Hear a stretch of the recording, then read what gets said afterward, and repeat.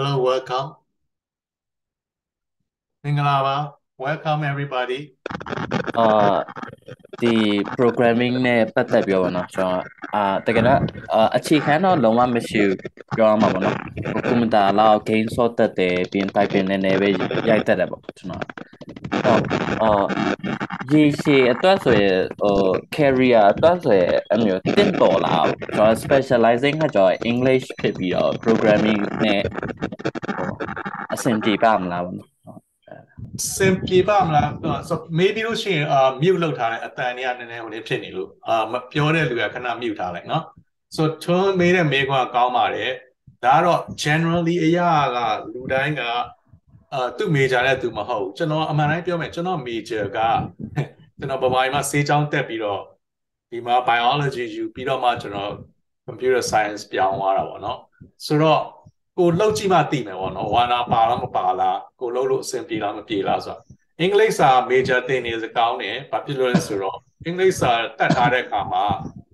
ကျွန်တော် online မှာလည်းအများကြီးရှိတယ်ကြည့်ဖို့ဖတ်ဖို့လည်းရှိတယ် YouTube မှာတွေလည်း online မှာအင်္ဂလိပ်လိုပဲပြောတယ်စာအုပ်တွေလည်းအများကြီးရှိတဲ့အတွက်ကြောင့်မလို့အင်္ဂလိပ်စာအခြေခံကောင်းတော့ခင်ဗျာအတွက်ထွန်းအတွက်က အရန်ကိုလွယ်ကူမယ်လို့ထင်ပါတယ်ပြီးတော့အဆင်ပြေလားမပြေလားဆိုတာလုပ်ကြည့်မှပဲသိမယ်ဆိုတော့အမှန်တိုင်းပြောရမယ်ဆိုဒီ computer science ကဆရာဝန်တို့ဘာလို့ဒီ America မှာပေါ့နော်ဆိုလို့ရှိရင်ရှေ့နေတို့ဆရာဝန်တို့မေ့ဆေးဆရာဝန်ပတ်စံအများကြီးရတဲ့ဟာလည်းပြီးလို့ရှိရင် computer engineering computer programmer ကတူတရပတ်စံအများကြီးရတယ်ပြီးလို့ရှိရင်လုပ်လို့ရတယ်ဒါပေမဲ့ဝါနာမပါဘဲနဲ့စိတ်မပါဘဲနဲ့တော့အားမပေးဘူးပေါ့နော်အဲ့တော့စိတ်မပါဘဲလုပ်ရမယ်ဆိုတော့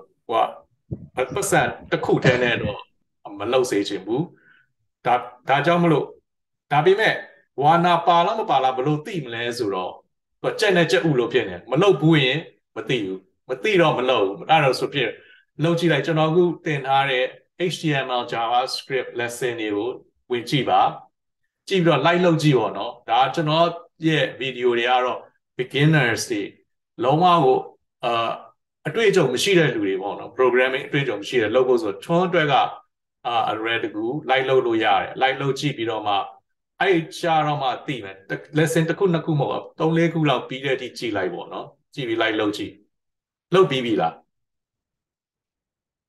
ဥစား HTML တော့ပြီးသွားပြီဗျ Java ကိုနှစ်ခုလောက်တော့ပြီးနေပြီဘယ်လိုသဘောရတယ်အဲ့ဒါဆိုတော့ဘယ်လိုသဘောရ HTML ကလွယ်တယ်ပေါ့နော် Java ကကျတော့နည်းနည်း challenging နည်းနည်းစဖြစ်လာပြီလို့တော့တွေ့ရတော့ JavaScript ကိုတော့သေချာလုပ် JavaScript မလုပ်ချင်လဲ Python ကိုလုပ်ပါနော်မေးစရာရှိရင်လည်းလာမေးလို့ရတယ်နော်နောက်တစ်ယောက်ကိုဦးစားပေးမယ်နော် compile လား compile မိကုလက်ထောင်ထားတယ် compile ဟုတ်ကဲ့ကျွန်တော်ကတော့ခေါ်ပြီးပေါ့နော်ခေါ်ပြီးမှကျွန်တော်က Charlotte မှာနေတယ် NC မှာ US မှာပါဟုတ်ကဲ့ကျွန်တော်မေးချင်တာကျွန်တော်လည်းခုတလောတော့အာအကြောင်းလည်းတက်နေစေပေါ့နော်ဒါပေမဲ့အကြောင်းမှာတော့ major မစသေးဘူးပြီးတော့ကျွန်တော်လေ့လာတရားဆိုလေကျွန်တော်တို့မြန်မာတော်တော်များများဆိုရင်သူတို့ကအကြောင်းအဆက်မတည့်ပဲနဲ့လေဆိုစီတို့ဘာတော့လုပ်တယ်ပြီးတော့ကျွန်တော်မေးချင်တာကျွန်တော်တို့major ဆိုရင်လေcomputer science ဆိုရင်သူတို့ကပိုက်ဆံပုံများလာဒါမှမဟုတ်ဆိုစီဘက်ဆိုရင်သူတို့ကတော်တော်များများသူတို့ဆိုစီဘက်တွားတာပေါ့ဟုတ်တယ်အဲ့ဒါ computer science computer programmers တွေဆိုရင်ပတ်စံပုံများရတာလားဒါမှမဟုတ်အဲ့လိုအဓိကကတော့နော်အဲ့ဒါပတ်စံလိုချင်ဘာပဲလုပ်လို့ရတယ် sushi လည်းလုပ်လဲရတယ်hamburger သွားလုပ်လဲရတယ်ပေါ့နော်ဆိုတော့အဲ့ဒါအရေးကြီးကိုဘဝမှာကိုဘာလုပ်ချင်လဲပေါ့နော်ပတ်စံလိုချင်တော့အရေးမကြီးပတ်စံအကြောင်းတော့မပြောကြပညာနဲ့လုပ်ဖို့အတွက်ကိုပြောတာပေါ့နော်ကဲနောက်တစ်ယောက်ဟုတ်မေးမယ်ဆိုတော့ကောင်းဆန်လက်ထောင်ထားတယ်နော်ဟုတ်မင်္ဂလာပါဆရာကျွန်တော်ကောင်းဆန်းပါခင်ဗျဟုတ်ကဲ့ဆရာကျွန်တော်တခုမေးချင်တာပေါ့နော်ကျွန်တော်ဒီ programming ကိုပေါ့ဒီ2021လောက်ကစပြီးတော့ စလေ့လာပေါ့ဆက်စောက်ချင်းလေ့လာကြောင့်ဒီ C development နဲ့စလေ့လာ C development ကိုကြောင့်သူကအခြေခံလောက်ပဲလေ့လာဒီ web development ကြောင့်တော့ဒီ2021 9လပိုင်းလောက်ကစတာပေါ့နော်တင်တာကြောင့်တော်တော်ကြာပြီ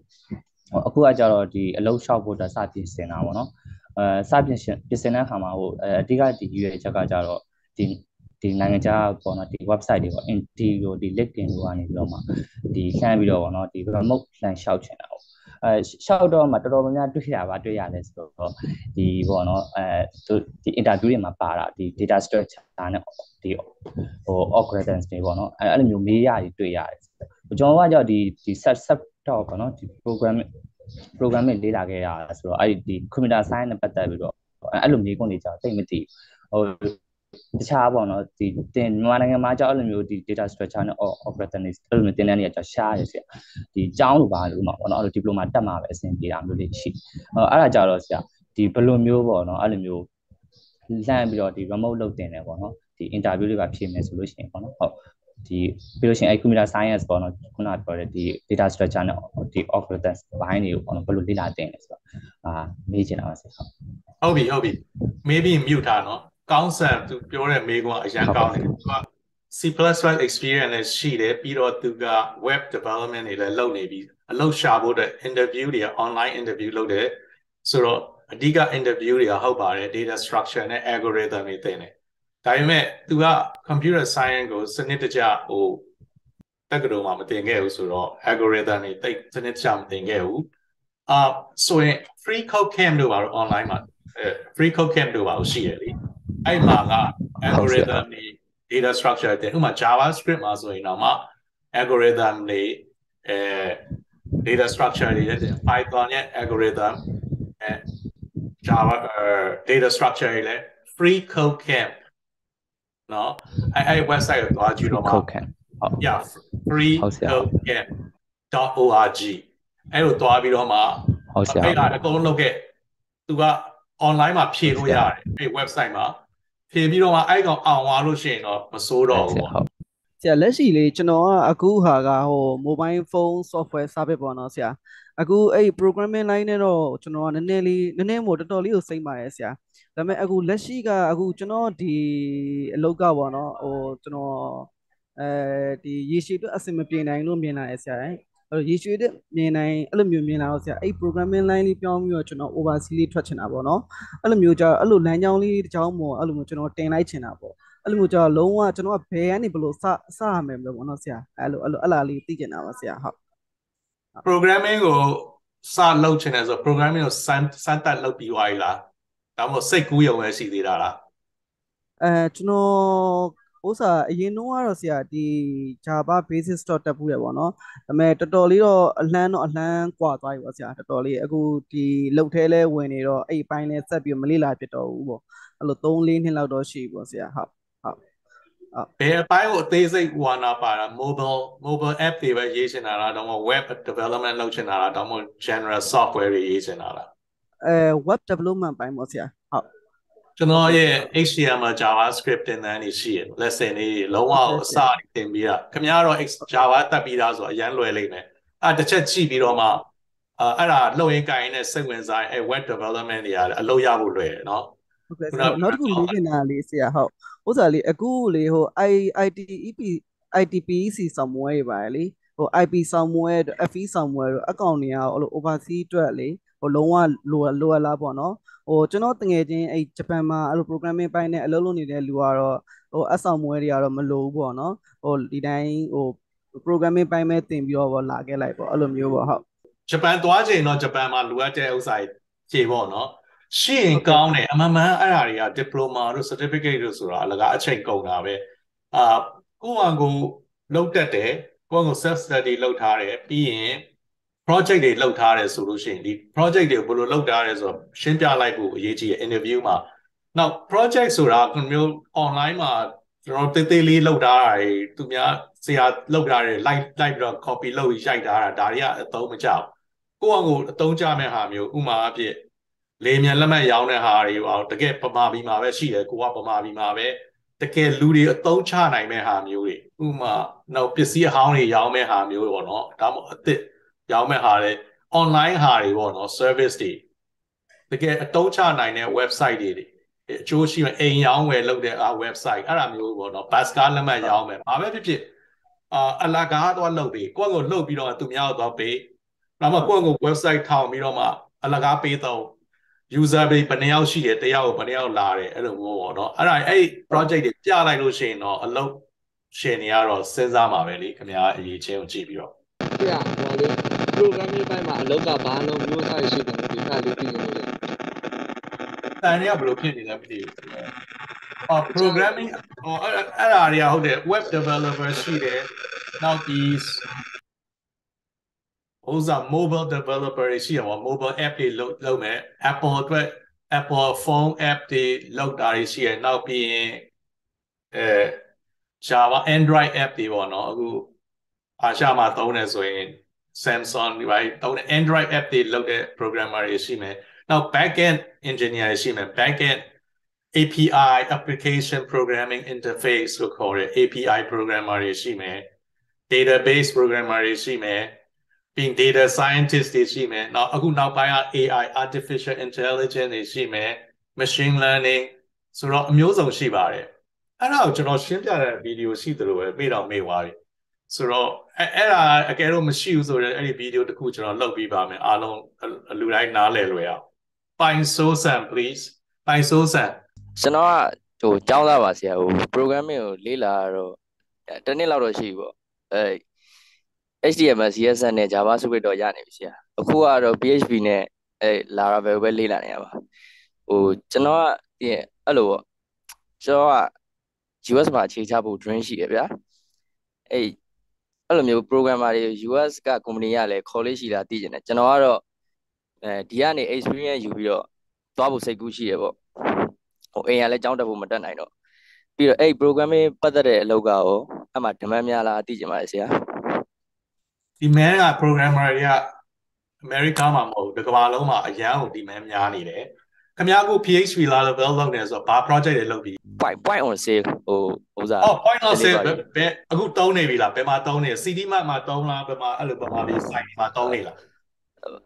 အဲ့လိုတော့မသုံးရသေးဘူးဒီတိုင်းပဲလုပ်ပြီးပါပြီအဲ့လိုတော့မသုံးရသေးဘူးဟုတ်လားမစိုးအဲ့ဒါဆိုရင်အဲ့လိုမျိုးဖြစ်ရမယ်သိတယ်မလားဟိုကလှုပ်ပြီးသားဖြစ်ရမယ်ပြီးတော့မှအဲ့ဥစ္စာဘာတွေလုပ်လို့ရတယ်ဟိုပစ္စည်းတွေဝယ် shopping cart တွေလုပ်ပြီးတော့point of sale ဆိုတာ check out ကို scan လုပ်ပြီးတော့မှအဲ့ဒါတွေကို database ပါတောင်းတယ်ဟုတ်လား SAM တုံးတယ်ဟိုPHP ပါတယ် MySQL လိုက်လား MySQL ကောင်းတယ်မစိုးပဲအဲ့ဒါမျိုးဖြစ်နေရမယ်အဲ့ဒါမျိုးကြောင့်မှလှုပ်ပြီး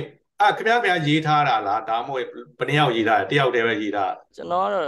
ဒီလို YouTube ကဘာတွေ reference ယူပြီးတော့စမ်းလုပ်ကြည့်တာပေါ့ကောင်းတယ်sign တွေဘာတွေရှိလို့ရှိရင်အလကားပေးသုံးကြည့်ပလားနော်တကယ်သုံးကြည့်ဖို့အရေးကြီး scan လုပ်တဲ့အခါမှာဘာနဲ့လုပ်တယ် scan ဆိုတာအဲ့ဒီဟိုဟာတွေQR code နဲ့လား bar code နဲ့လားဘယ်လို scan လုပ်မလဲ QR code နဲ့ပဲ QR code နဲ့ပဲဟုတ်ပြီအဲ့ဒါတွေကိုလုပ်ပြီးတော့sign တစ်ခုခုပါလှုပ်လိုက်ပေါ့နော်ဘာဖြစ်ကုံစုံဆိုင်တွေပါရှိတာလမ်းထိပ်မှာတဲ့မှာနည်းနည်းစမ်းသုံးကိုင်းအလကားပေးသုံးကြည့်ဆရာအဲ့ဒါဘလို့အလုပ်တွေပါရှောက်ဖို့ဘလို့ try တင်လဲဆိုတာသိကျင်ဆရာဥပမာဘလို့ပြောရမလဲဆရာကျွန်တော်ဘက်ကဟိုလိုမျိုးဒီUS ကနေကြည့်ရင်ပြည်ပအလုပ်သမားအနေနဲ့ဒီကနေပြီးသူတို့အမှအလုပ်သမားရနေတဲ့လစာထက်လစာလျှော့ယူရင်သူတို့ကခေါ်နိုင်မလားတို့ဘာလို့သိကျင်ဆရာအဲ့လိုမျိုးတော့လုပ်လို့မရဘူး short စီးသူတရားဥပဒေရမယ်နော်ဆိုတော့အခုအိန္ဒိယလာတဲ့လူတွေအများတယ်သူ agency နဲ့သူလာကြတာပေါ့နော်ခက်တာကျွန်တော်တို့မှာဗမာပြည်မှာ agency ဒီဘက်မှာဗမာပြည်ကအဲ့လို programmer တွေကောင်းရှိရဆိုမသိကြဘူးဆိုတော့အခုကျွန်တော်စာတင်တာကျွန်တော်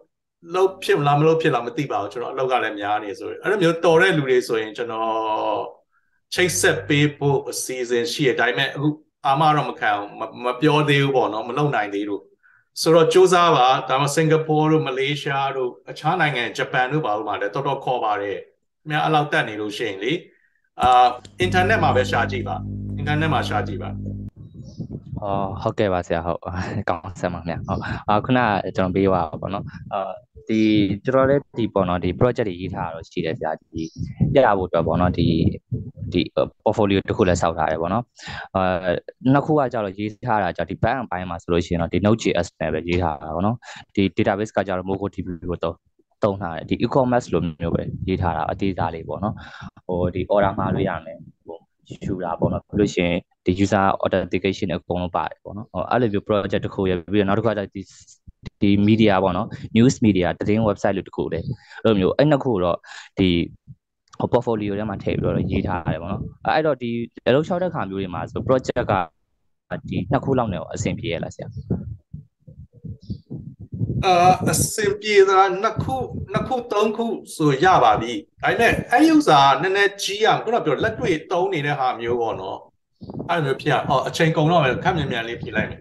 နော်လက်တွေ့သုံးတာခုနပြောသလိုပဲခုနသူလမ်းထိပ်ကစိုင်မှာပဲပြပေးသုံးခင်ဗျားဥစ္စာလည်း e-commerce လိုမျိုးဟာဆိုရင်လည်းပစ္စည်းရောင်းတဲ့ဟာချို့ website မရှိသေးတဲ့လူတွေကိုနည်းနည်းပေးသုံးကြည့်ပြီးတော့အဲ့ဒီဥစ္စာတွေကိုနော်ပေးသုံးကြည့်ပြီးတော့ user ဘယ်နှယောက်ရှိလဲဆိုတာ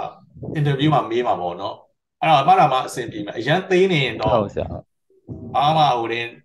ပြလို့လက်စုပ်လက်ကင်ပြလို့မရှိဘူးဒါပေမဲ့မစိုးခင်ဗျားတော်တော်လေးကိုနီးစပ်နေပြီသိတယ်မလားလောက်ထားဆိုခင်ဗျားပိုင်စိုးစံရောခင်ဗျားကောင်းစံမစိုး